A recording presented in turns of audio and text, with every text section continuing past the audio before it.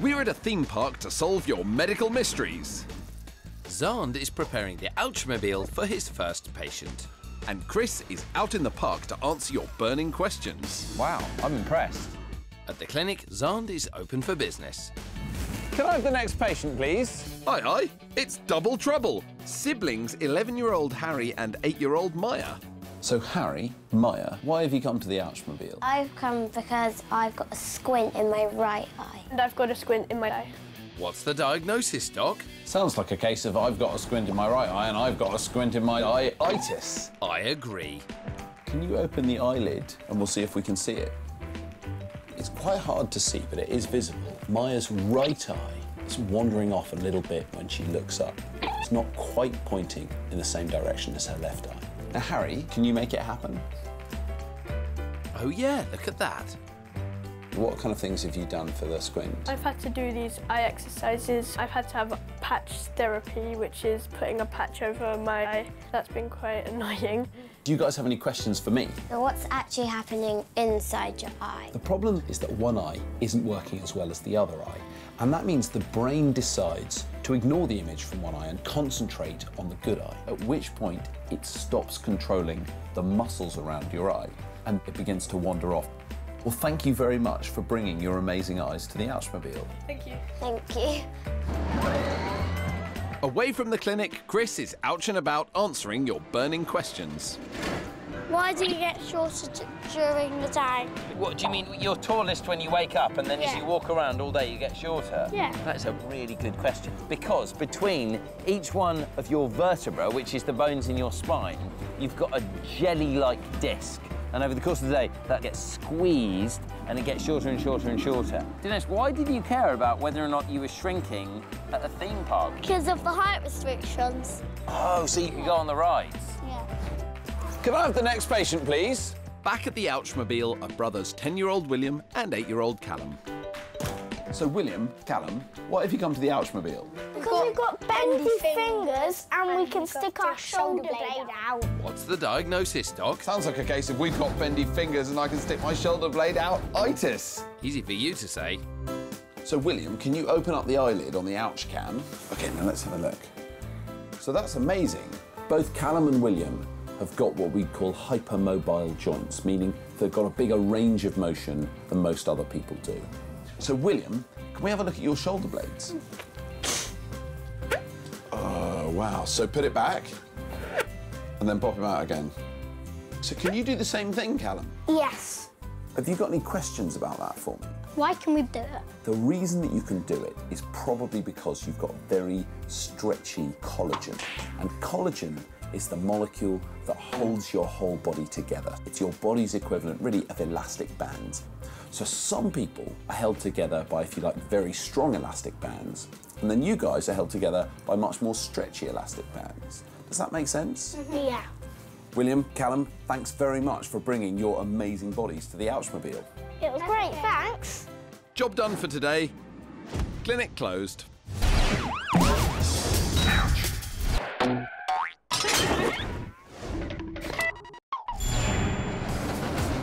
We're at a theme park to solve your medical mysteries.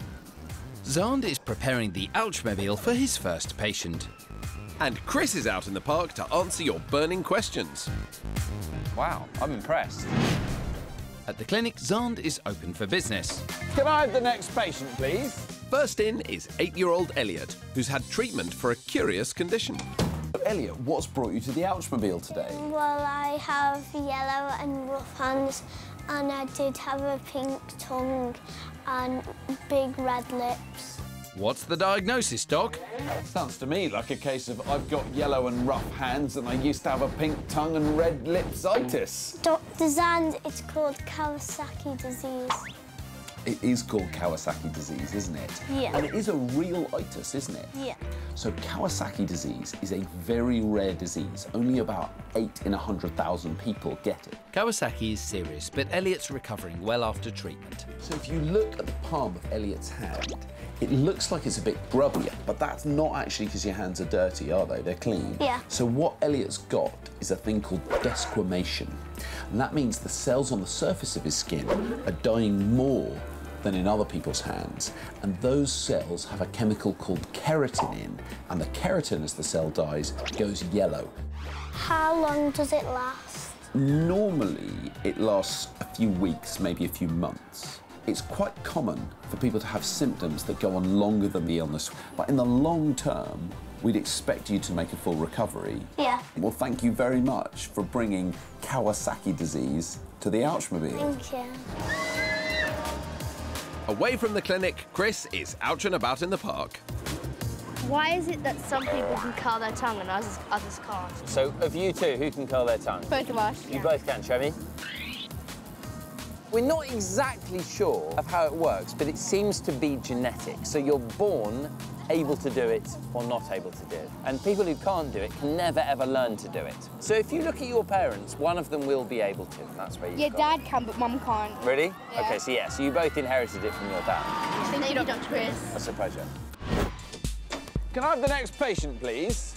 Back at the Ouchmobile, 10-year-old Izzy's chompers need checking.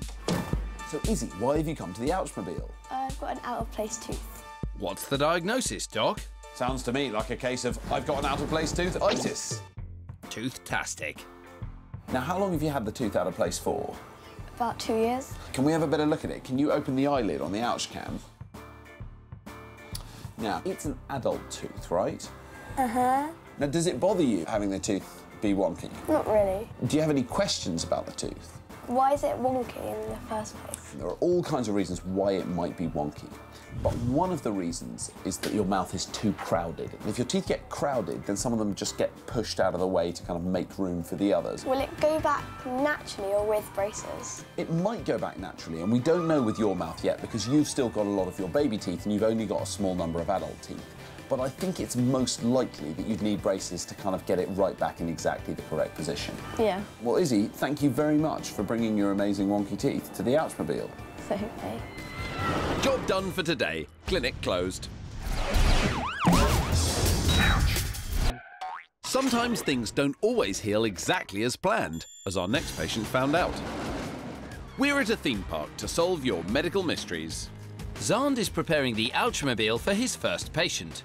And I'll also be out in the park answering your burning questions. That's amazing! At the clinic, Xand is open for business. Next patient, please. First in is 10-year-old Anna with a funny finger. That's amazing. Seems perfectly obvious why you've come to the Ouchmobile. That's nothing. Look at my little finger. What's the diagnosis, Doc? Looks to me like a case of my little finger's even more amazing than the trick I can do with my other finger's-itis. Wow. Tell me about your little finger, Anna. It started when I was 5 years old. My mum told me to open the door and the door just like hit it and it cracked. Painful. Mm-hmm. So what happened then? The doctor put this straight thing on me to make it like stay straight, but it didn't work. So Anna, I want to have a closer look at your finger. Can you open the eyelid on the ouch cam? Brilliant. Now get it as straight as you can. That's all you can do, is it? Yeah. So the doctor used something called a splint, and the splint is meant to hold a broken bone straight until it mends. And in your case, the splint didn't work. It's nothing to worry about. Does the finger work well for you, or would you prefer to have it straightened out? It doesn't bother me at all. Yeah, that's really good. Will I have to do an operation when I grow older? In the future, if you started to get ache in the joints, or you did a job where you needed to do something very precise with your left hand, at that point you might think about doing an operation, and it certainly is possible to straighten out that finger. Well, thank you very much for coming to the Ouchmobile. You're welcome. Time to get out of the Ouchmobile and into the park. I want to see if anyone's got any questions for me. Let's go ouch and about. Why does your belly rumble when you're hungry? In fact, it can rumble at any time. That when you're eating, you swallow bits of air, and when you're digesting food, it actually makes gas. And the rumbling is the bubbles bubbling up through the stuff you've eaten. And the name is boroborygnes. So the next time you're getting rumbling, you can go, oh, I've just got a bit of borborygmi going on. Back at the Ouchmobile, the next case is in the waiting room. Can I have the next patient, please? It's 12-year-old Carnell with an extraordinary eye. So, Carnell, what's brought you to the Ouchmobile? When I drink, my eye sort of wanders off. What's the diagnosis, Doc? Sounds to me like a case of when I drink, my eye sort of wanders off-itis. I know what you mean. Now, tell me more about that. It's called Marcus-Gunn syndrome. Now, that is a very, very rare syndrome indeed. So, in all the things ever published about medicine, there are only 300 people reported to have had it. Can you open the eye on the ouch cam? Now, can you give us a demonstration of what happens? I can't see it. Now, can you try wiggling your jaw from side to side like that? It's not easy to see, but Carnell's eyelid is twitching from side to side. That's because the bit of his brain that's making his jaw move is also telling his eyelid to move. And does it affect your life at all? No, not really, because not much people notice it. As a doctor, it is very interesting to see someone with a syndrome this rare. Carnell, thank you very much for coming and showing us your amazing eye in the Ouchmobile. Okay, thank you, Dr. Xand. Job done for today. Clinic closed.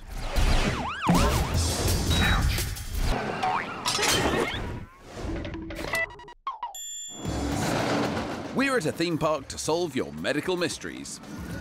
Xand is preparing the clinic ready for his first patient. And Chris is ouching about in the park to answer your burning questions. Wow, I'm impressed. At the clinic, Xand is open for business. Next patient, please. First in is 9-year-old Poppy with an interesting ailment. So, Poppy, what have you come to see us for? I got some strange red spots on my face and my arms. What's the diagnosis, Doc? Sounds like a case of I've got some strange red spots on my face and my arms-itis. Spot on. Now let's have a look at them. I've got the ouch cam here, and I can see it right there on your face. Do you think it looks like a spider? Little bit. Well, in fact, it's called a spider nevus because some people say it looks a little bit like a spider. It's got little blood vessels coming out of it, so you can kind of see spiders' legs. So, the blood vessels that are supplying blood to your skin, one of them's got a bit big, and it's bringing more blood than it should to the skin. And so all the tiny blood vessels in your skin, called capillaries, have got a bit bigger, and so they're a bit more red. So you said you had some other red spots. Can you show me those? Oh, okay, so you've got two on your arm right there. I've got two almost in exactly the same place. Now, those are actually a different kind of red spot called a Campbell de Morgan spot. They're also completely normal. Almost everyone has got some of those. How can I get rid of them? The one on your face, sometimes when you just get older, they go away. If it doesn't go away, there are two things you can do. One is you can get a doctor to stick a needle in it, and that'll make it bleed a little bit, and then it'll go away, and it doesn't hurt very much at all. And the other way of getting rid of them is with a laser. But for you, it's completely normal, they're completely common. And I'll tell you one famous person who's got one, Dr. Chris. Poppy, thank you very much for coming to the Ouchmobile today.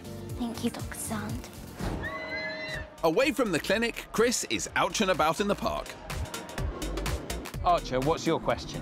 How do you get a wobbly tooth? Do you know that below all your baby teeth, you've got grown-up teeth already in your jaw, and they're growing through, and as they grow through, they push the baby teeth out, and that's why it gets wobbly. A really good question. Thank you, Archer. Thanks, Dr. Chris. Back at the Ouchmobile are siblings 8-year-old Charlotte and 11-year-old James. So Charlotte, James, why have you come to the Ouchmobile? When I stand up, I have a gap in between my knees and I can't put them together. But I can. What's the diagnosis, Doc? Oh, sounds to me like it's a case of I've got a gap between my knees when I stand up and I can't put them together, but I can-itis. Easy for you to say. Well, let's find out more about this. Now, Charlotte, can you open the lid on the ouch cam? Now, stand up and show me your knees. Oh, wow. Your feet are close together. But as we move up, your knees are wide apart. Now, that is completely different to your brother, whose knees are touching. How does this happen? The answer really is that we don't know. I can tell you what's happened is that your bones have grown slightly differently. So we call that a verus change in your knees. What you've really got is normal knees that are a bit further apart than some other people's knees, and other people have got knees that knock together a little bit more. The way that your bones grow is controlled in quite a complicated way, and so you can just get a variation where for some people it grows slightly differently. So your brother's grown with his knees close together and you've grown differently. Now you're still growing and your leg bones are still growing, so possibly as Charlotte gets older, the gap between your knees will shrink. Does that make sense? Yeah. Charlotte, James, thank you very much for bringing your amazing knees to the Ouchmobile. Thank you, Dr. Xand. Job done for today. Clinic closed. And now we're heading ouch and about for our puberty special. At the clinic, Chris is open for business. Next patient, please. First in is 10-year-old Samantha with some mystery marks. So Sam, what brings you to the Ouchmobile today? I have some interesting stretch marks on my legs. What's the diagnosis, Doc? Sounds like a case of I've got some interesting stretch marks on my legs, itis, but don't panic. So Sam, open the eyelid. So why don't you stand up and see if you can show us the stretch marks? Oh yeah, okay. You've got some streaks here and they're a little bit darker, aren't they? The reason you get them is when you reach puberty, a lot of people start to grow very, very quickly. That dark bit is where you've pulled the skin fibres apart, so where the skin is a bit thinner, you can see through to the darker skin underneath. So it's nothing to worry about. Everyone has stretch marks. I have them, and I have them in almost exactly the same place, and it's very, very common. Is there anything I can do to get rid of them? There are some creams that you can get. So there's a vitamin E cream. It doesn't work for everyone, but putting some vitamin E on them may help a bit. But as you get older, they may well just get much lighter and you might not notice them. Thank you very much for bringing your interesting stretch marks in to see me. Thank you, Dr. Chris, for having me. Away from the clinic, Xand is in the park taking questions about growing up. Why am I getting clumsier as I get older? What sort of things do you get wrong? I always trip over my own feet. As you get bigger, your arms and legs are getting longer, and it's hard to know where they are because you're used to them being a bit shorter. Once you stop growing, you kind of get used to it, but I'm still quite clumsy. Dr. Chris is really clumsy. So the next time you get told off for knocking things over, you've got the perfect excuse. It's just puberty. Back at the Ouchmobile, there's a new case in the waiting room. Next patient, please. It's double trouble, cousins Rhea and Cyrus. So, guys, what brings you to the Ouchmobile today? Me and Cyrus are both the same age, so 12, but I am a lot taller than him. What's the diagnosis, Doc? This sounds like a serious case of me and Cyrus are exactly the same age, 12, but I am a lot taller than him, itis. But don't panic. Now let's see how much taller you are. And you stand up. Cyrus, do you want to stand up next to Rhea? So this is how tall Rhea is, and this is how tall Cyrus is. You're about a head shorter. Yeah. And you're exactly the same age. Yeah. Have a seat. So, what do you want to know about this? I want to know why boys have their growth spurts later than girls. We don't know why boys start later, but girls can start kind of age 10 to 12, and boys tend to start more like 12 to 14, 15. So that's because your body starts releasing a hormone called testosterone. It's testosterone that makes both boys and girls have this sudden growth spurt. What's it like being shorter than your 12-year-old female cousin? Just beat him up all the time. Oh, man. I remember that. I remember getting beaten up by girls at age 12. Thank you very much, Dr. Chris. That is a real pleasure. If you haven't had your growth spurt yet, don't panic. Everyone's different. It will come. Clinic closed.